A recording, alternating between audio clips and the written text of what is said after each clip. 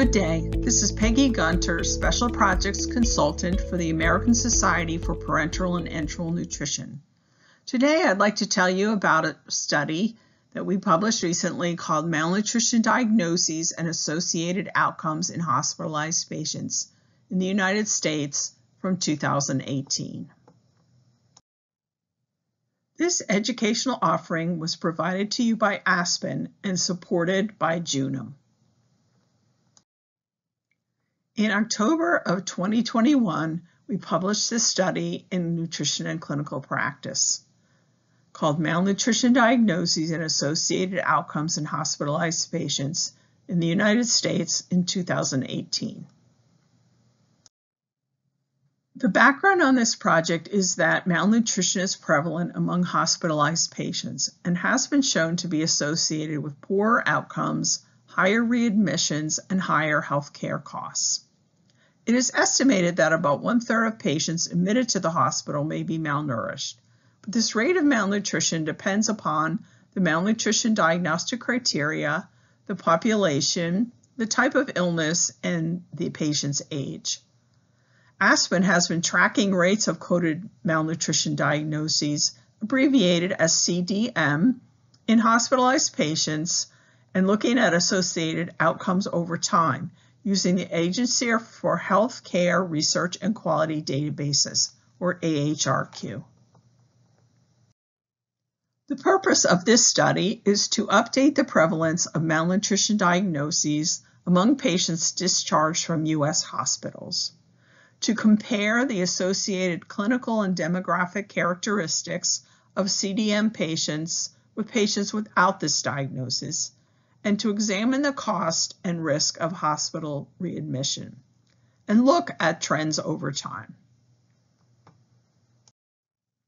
Part of the data for this paper came from the Agency for Healthcare Research and Quality Healthcare Cost and Utilization Project family of databases.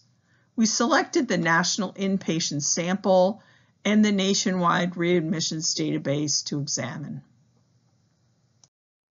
This HCUP data has some limitations, and those are that it is lag data.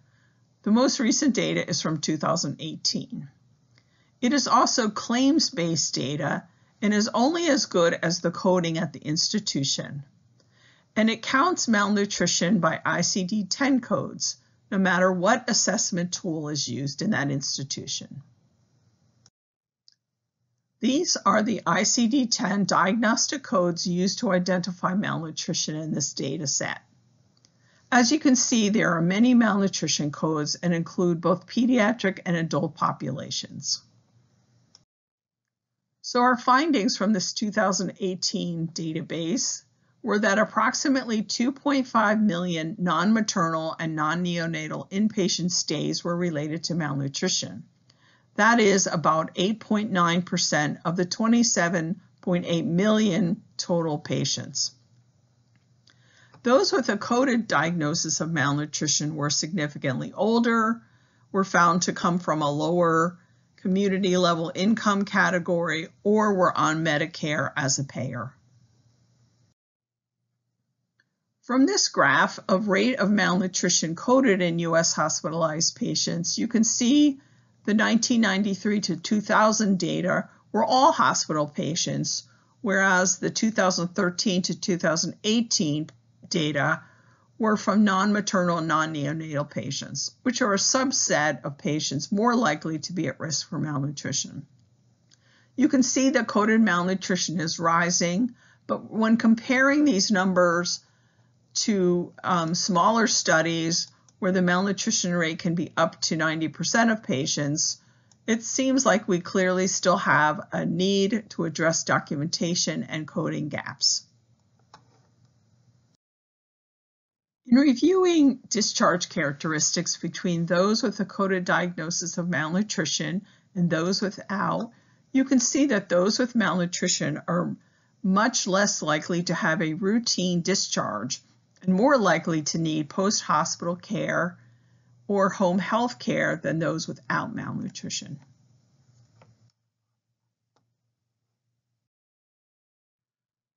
In terms of length of stay, Those with coded malnutrition diagnoses have a 1.9 times longer length of stay in the hospital than those without malnutrition. Also, those patients with coded malnutrition diagnoses have a 3.4 times likelihood of dying in the hospital than those without malnutrition. We also found that the 30-day readmission rate with malnutrition is 1.4 times higher than those without that diagnosis of malnutrition during their index stay. The mean inpatient hospital cost of those with malnutrition is 1.7 times higher than those without malnutrition during the index stay and also the readmission visit. The aggregate hospital costs during the index stay was $58 billion, or 13.2% of total costs for only 8.9% of the patients. Overall, malnourished hospitalized patients are associated with poorer outcomes, specifically 3.4 times higher in-hospital deaths, 1.9 times longer hospital stays, 2 times higher discharge rates to long-term care or rehab facilities, and 1.4 times higher need for home health services. They are also associated with higher economic burden. $58 billion of total costs associated with malnutrition stays, which is an 18% increase from 2016. Hospital costs for patients with malnutrition are 73% higher than those without malnutrition, and readmission stays for those malnourished add $10,000 more to the hospital stay cost.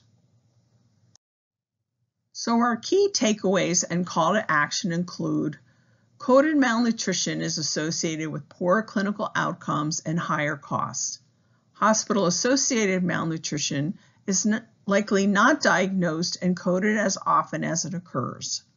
Clinicians need to assess, diagnose, and document malnutrition, and coders need to code for this condition. Healthcare facilities need better standardized systems, processes, and tools to improve documentation and coding for malnutrition. We would again like to thank Junum for its support of this educational offering.